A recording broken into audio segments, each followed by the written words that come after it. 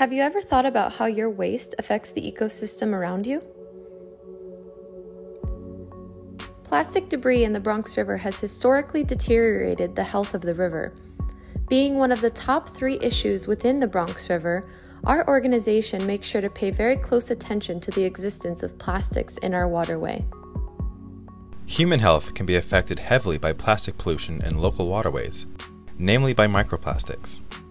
We may not realize it, but plastic pollution in drinkable waterways, which excludes the Bronx River, can lead to ingestion of microplastics. These tiny particles can impact our health in ways we haven't even begun to understand. Plastic waste within communities continues to grow. Limited access to curbside waste baskets, recyclables containers, and green spaces are issues that are present in environmental justice communities like the Bronx. The effects of plastic pollution on wildlife is definitely much more popular in the media, but we seldom get to see it in real life. Birds, fish, crabs, and other organisms are directly impacted by our waste, and occasionally we see this play out right in front of us.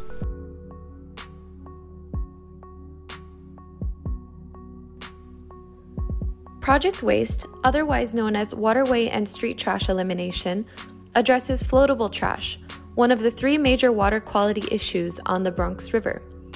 Volunteers participate in real science through hands-on experiences. The information we collect helps find the source and stop trash from entering the river in the first place. The project engages stewards by promoting outreach to local businesses whose products end up in and along the river, especially uniting messaging around the harm to our waterways caused by non-biodegradable products. In 2019, Project Waste was expanded with the addition of the street trash surveys, which surveyed sidewalks on the streets adjacent to the Bronx River in both Westchester and the Bronx.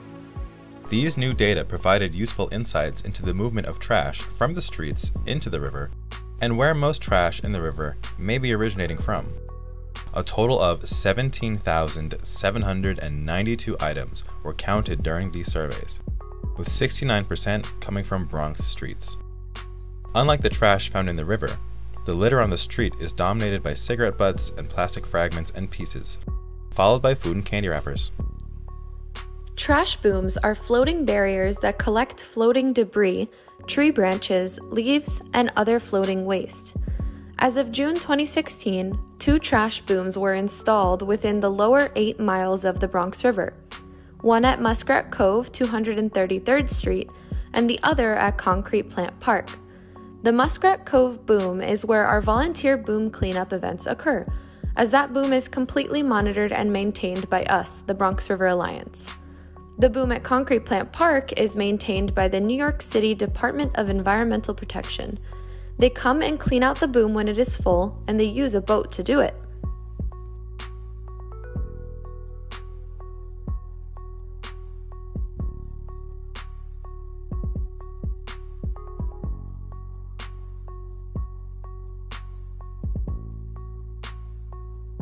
In 2019, staff, students, and volunteers removed a total of 22,922 items from the Muskrat Cove trash boom alone.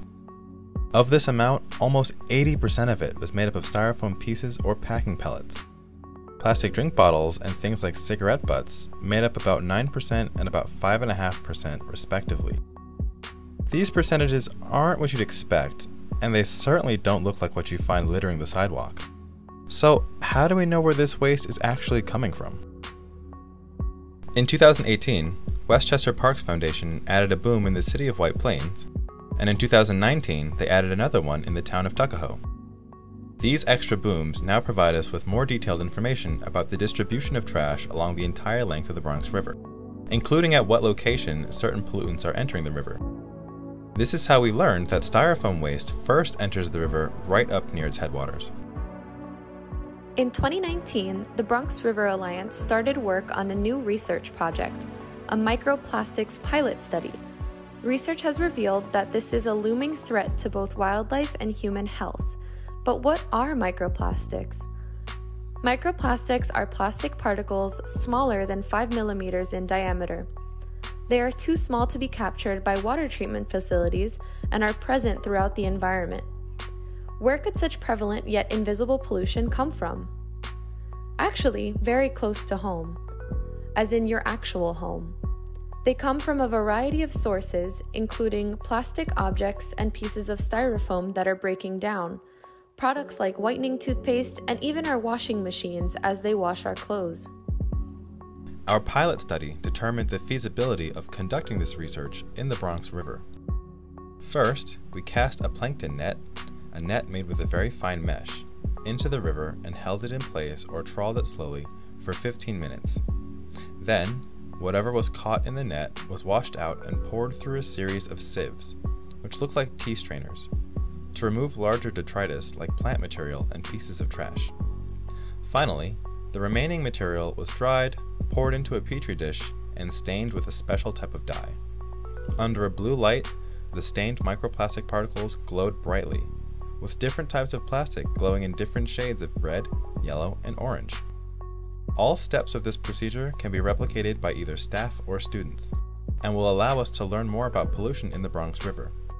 With critical filter feeders found in the river, including our restored oyster reef and precious alewife, which we release annually, these findings could help us understand what impacts our waste may be having on local wildlife. Some Bronx residents also regularly catch and eat wildlife from the river, so these findings could reveal that they're potentially putting their health at risk as well. Wildlife is greatly affected by plastic pollution in our waters. Every day people are throwing away single-use plastic items, and as we mentioned earlier, styrofoam is one of the largest players in marine waste. For a bird, a fish, a crab, or even turtles, it is extremely easy for them to mistake a piece of plastic for food, especially when it is all floating on the surface of our rivers. Scientists have found plastic fragments in the stomachs of multiple aquatic species, including 86% of sea turtle species, 44% of seabird species, and 43% of marine mammal species. These animals are not meant to ingest plastic, and doing so can usually be fatal to the animal. Since they cannot digest these plastics and it blocks up their digestive tract, they end up starving. Not only can these plastics affect the animals, but the toxic chemicals released by these plastics can be ingested by humans as the toxins move their way up the food chain. While there are strict fishing restrictions for organisms caught from the Bronx River, these same health risks are present in many organisms caught from our oceans as well. It is extremely important to take care of the organisms that live in our ecosystems because they are what allows the ecosystem to maintain its balance and biodiversity. Without this balance, the ecosystem would crumble, and humans would absolutely feel the effects of this over time. Without wildlife, there is no way we would be able to survive the way we do now.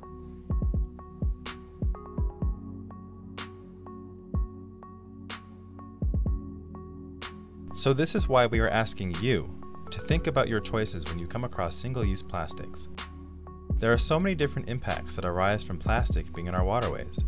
Human health, community health, and wildlife health are all affected. We all need to do our part to ensure that we are protecting all three of these aspects, not only for the environment, but for ourselves.